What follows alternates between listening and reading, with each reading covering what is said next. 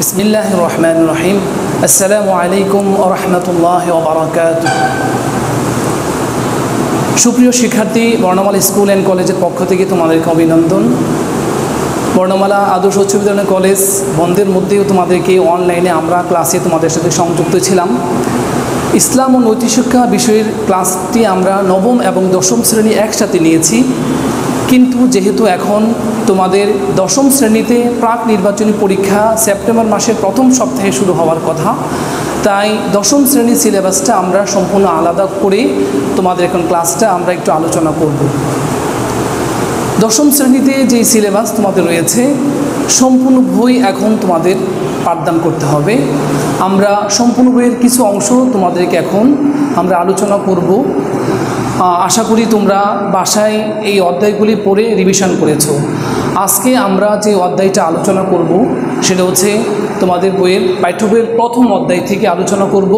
প্রথম অধ্যায় থেকে আমাদের বইয়ের প্রথমেই আছে আকাইদ ও নৈতিক জীবন।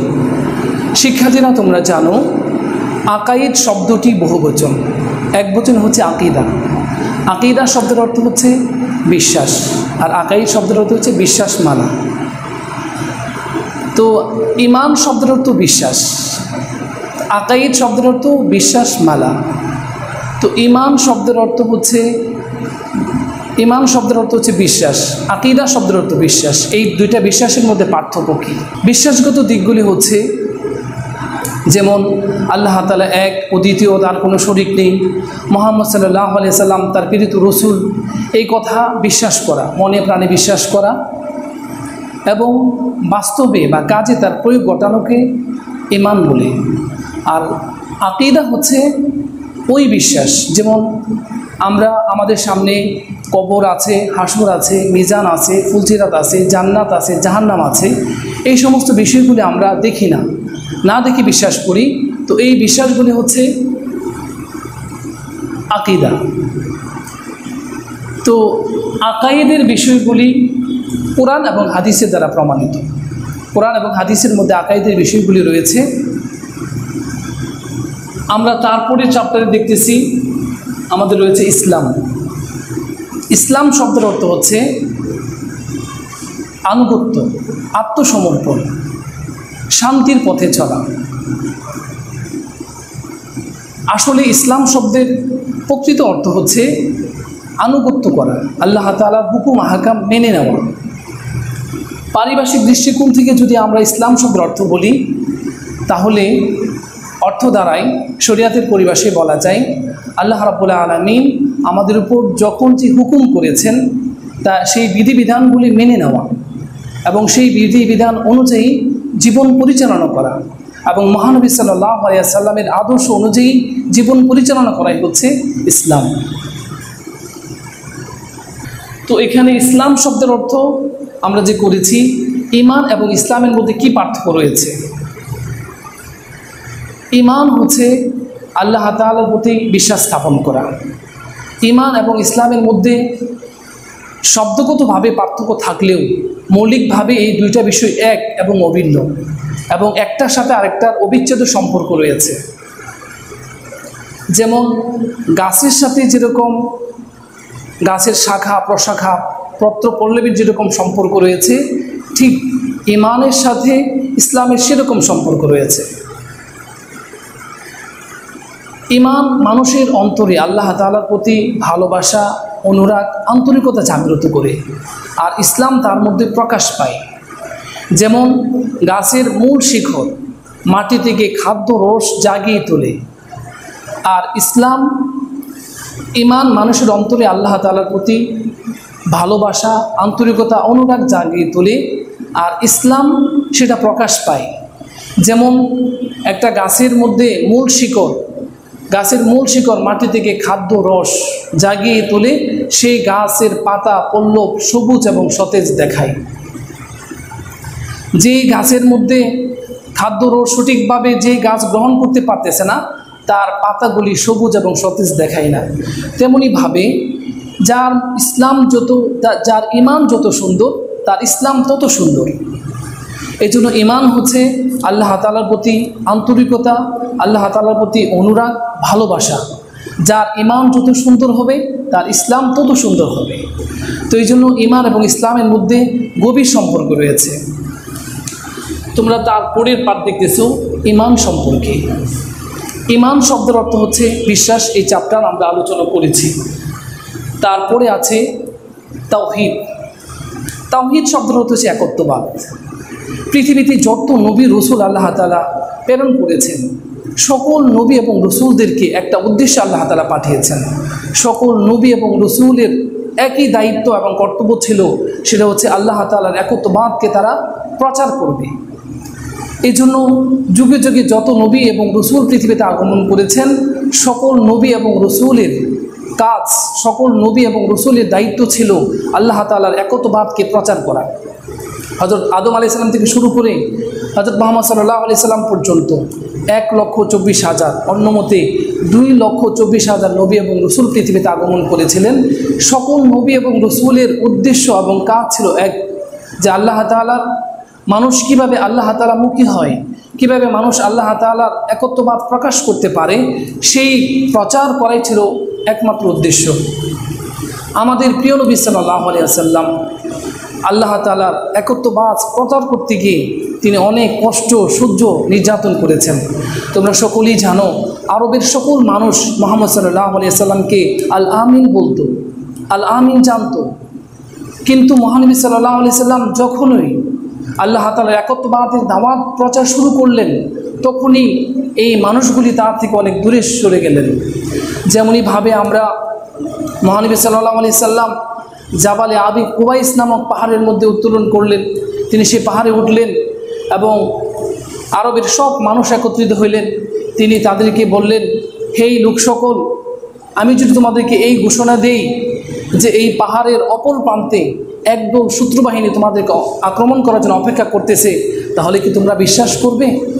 সকল মানুষ এক বাক্যেই বলল যে হ্যাঁ, অবশ্যই আমরা বিশ্বাস করব, কারণ আপনি কোনো দিন মিথ্যা কথা বলেন নাই, আপনি আল আমিন। তো মহানবী সাল্লাল্লাহু আলাইহি সাল্লাম যখন বললেন যে আমি এই ঘোষণা দিতেছি, ইয়া আইয়ুহান নাস কুলু লা ইলাহা ইল্লাল্লাহু তুফলিহুন, হে মানুষ তোমরা এই কথা বলো যে আল্লাহ তাআলা এক, অদ্বিতীয়, তার কোনো শরীক নেই, মুহাম্মদ সাল্লাল্লাহু আলাইহি সাল্লাম তার প্রেরিত রসুল, এই কথা বলো। তো এই কথা বলার পরে তারা মুহাম্মদ সাল্লাল্লাহু আলাইহি সাল্লামকে প্রত্যাখ্যান করলো, তাকে প্রত্যাখ্যান করে চলে গেল।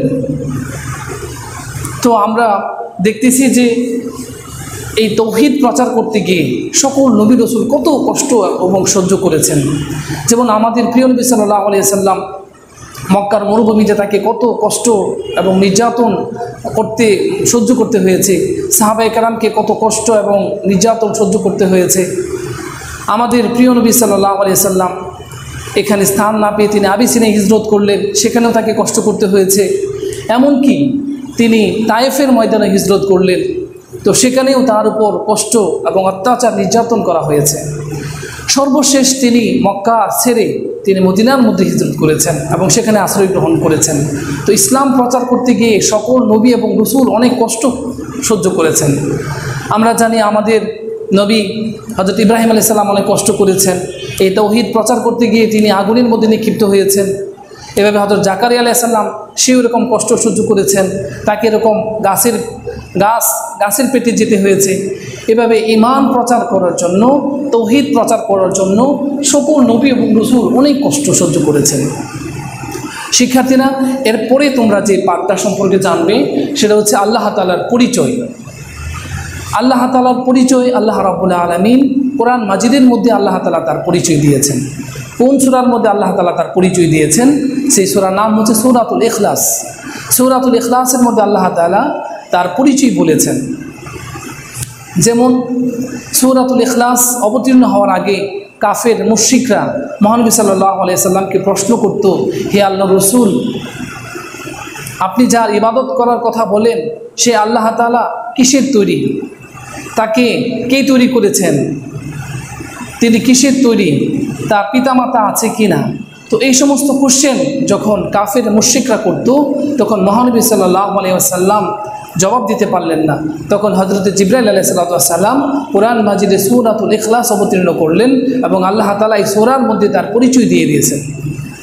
আল্লাহ রাব্বুল আলামিন সূরাতুল ইখলাসের মধ্যে তার পরিচয় দিয়ে বলতেছেন, প্রথম আয়াত হচ্ছে আউযু বিল্লাহি মিনাশ শাইতানির রাজিম, বিসমিল্লাহির রহমানির রহিম, কুল হুয়াল্লাহু আহাদ।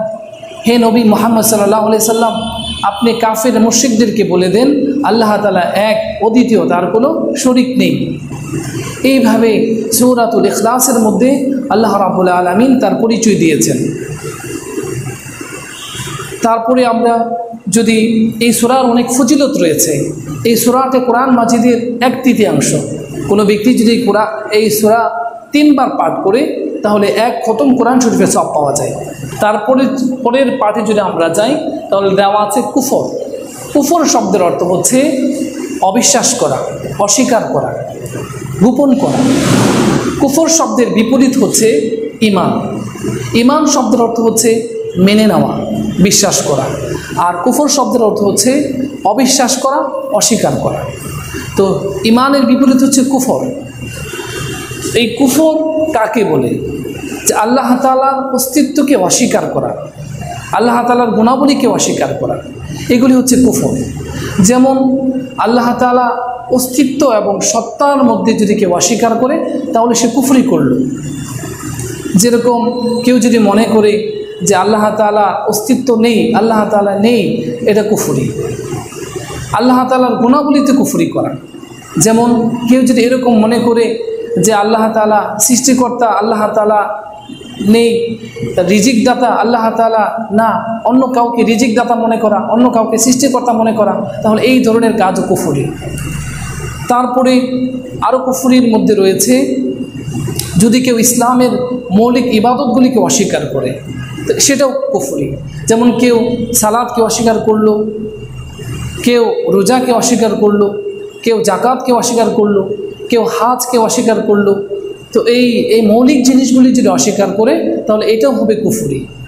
কারণ রাসূল আকরাম সাল্লাল্লাহু আলাইহি সাল্লাম বলেছেন, মান তারাকা সালাতা মুতাআম্মিদান ফাকাদ কাফারা। যে ব্যক্তি ইচ্ছাকৃতভাবে নামাজকে ত্যাগ করে সে যেন কুফরি করল। তো এই জন্য আমরা কুফরির অনেকগুলি সংজ্ঞা এখানে আছে।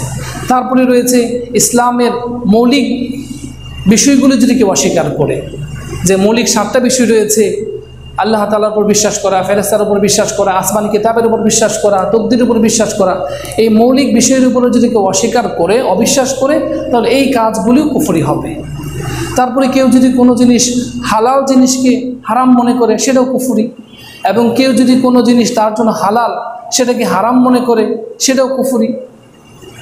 কেউ যদি প্রকাশ্যে কুফরির কোনো চিহ্ন ধারণ করে সেটাও কুফরি। কারণ যে জাতি যার অনুসরণ করে সে তাদের অন্তর্ভুক্ত হবে।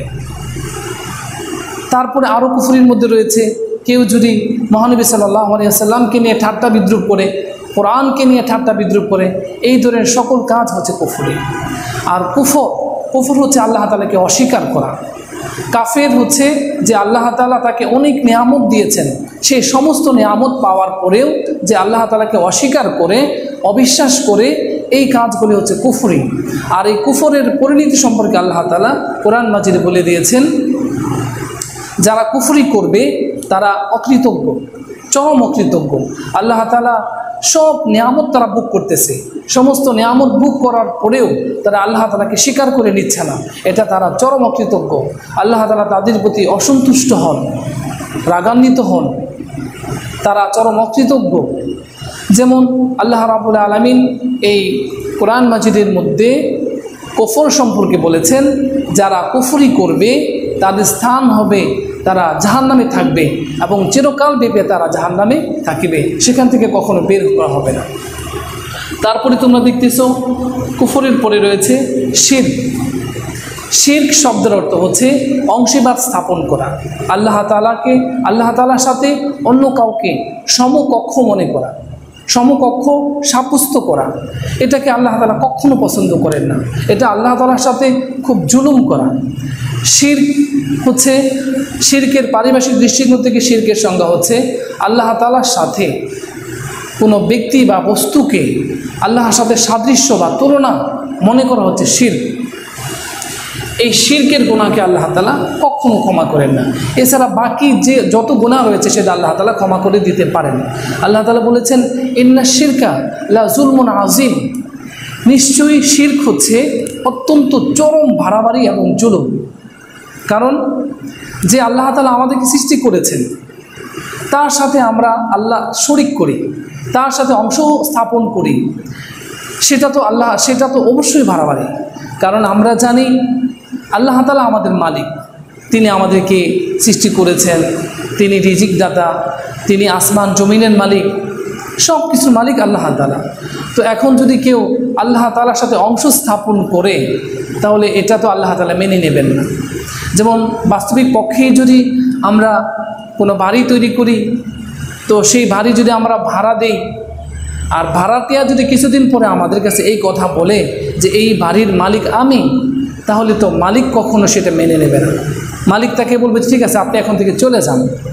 ঠিক এরকমভাবে আল্লাহ তাআলা সব কিছুর মালিক, যদি আল্লাহ তাআলার সাথে কাউকে অংশ স্থাপন করা হয়, সেই অংশ স্থাপন করার গুনাহ আল্লাহ তাআলা কখনো ক্ষমা করেন না।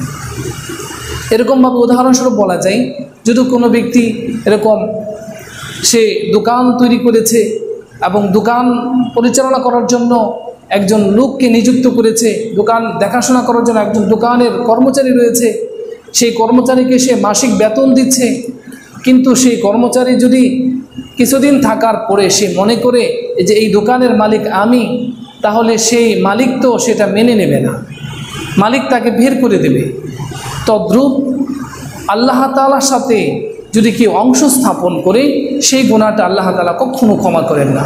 আল্লাহ রাব্বুল আলামিন কোরআন মাজিদে ইরশাদ করেছেন আল্লাহ তাআলা শিরকের গুনাহকে ক্ষমা করেন না, এছাড়া অন্য যে কোনো গুনাহ আল্লাহ তাআলা ক্ষমা করে দিতে পারেন।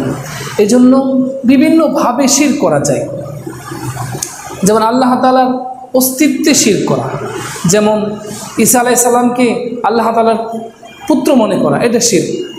এই ধরনের গুনাহকে আল্লাহ তাআলা কখনো ক্ষমা করেন না। যেমন বিভিন্ন ইবাদতের মধ্যে শিরক করা, যেমন আল্লাহ তাআলা ছাড়া অন্য কারো ইবাদত করা, অন্য কারো কাছে কিছু চাওয়া।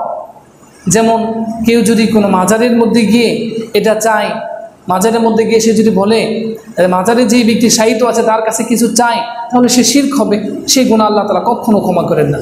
এছাড়া অন্য যে কোনো গুনাহ আল্লাহ তাআলা ক্ষমা করে দিতে পারেন। এই জন্য শিরক হচ্ছে সবচেয়ে চরম জুলুম এবং সবচেয়ে বড় অপরাধ। এই অপরাধ থেকে আমরা অবশ্যই বিরত থাকব। তারপরে চ্যাপ্টারে তোমরা দেখতেছো আছে নিফাক। নিফাক হচ্ছে কপটতা, মুনাফিক, দ্বিমুখী ভাব পোষণ করা, এই ধরনের আচরণ হচ্ছে মুনাফিক। এই মুনাফিকদের পরিচয় রাসূল আকরাম সাল্লাল্লাহু আলাইহি সাল্লাম দিয়েছেন, আয়াতুন মুনাফিকুন সালাসাতুন ইযা হাদ্দাসা কাযাবা ওয়া ইযা ওয়া'আদা আখলাফা ওয়া ইযা উতমিনা খানা। মুনাফিককে চেনার আলামত বা চিহ্ন হচ্ছে তিনটা। নাম্বার 1, যখন সে কথা বলে তখন সে মিথ্যা কথা বলে। নাম্বার 2, যখন তার কাছে কোনো আমানত রাখা হয় সেটাকে খেয়ানত করে। নাম্বার 3, তার কাছে যখন কোনো ওয়াদা করা হয় সে ওয়াদা ভঙ্গ করে। এই মুনাফিক সম্পর্কে রাসূল আকরাম সাল্লাল্লাহু আলাইহি সাল্লাম কঠিন হুঁশিয়ারি দিয়েছেন। আল্লাহ রাব্বুল আলামিনও এই মুনাফিক সম্পর্কে কোরআন মাজিদে বলেছেন যে মুনাফিক হচ্ছে আল্লাহু ইয়াশহাদু ইন্নাল মুনাফিকিনা লাকাযিবুন। মুনাফিক এরা হচ্ছে চরম মিথ্যাবাদী। মুনাফিক ইসলামের সবচেয়ে চরম বেশি ক্ষতিকর হচ্ছে মুনাফিক। রাসূল আকরাম সাল্লাল্লাহু আলাইহি সাল্লাম এবং সাহাবায়ে কেরামদের সাথেই এরা মিলেমিশে থাকতো। তাদেরকে চেনা এবং তাদের থেকে দূরে থাকা খুব কঠিন ছিল। রাসূল আকরাম সাল্লাল্লাহু আলাইহি সাল্লাম সাহাবায়ে কেরাম যখন নামাজ পড়তেন তো তাদের সাথে এই মুনাফিকরাও নামাজ পড়তো। তারা খুব অলসতার সাথে নামাজ পড়তো।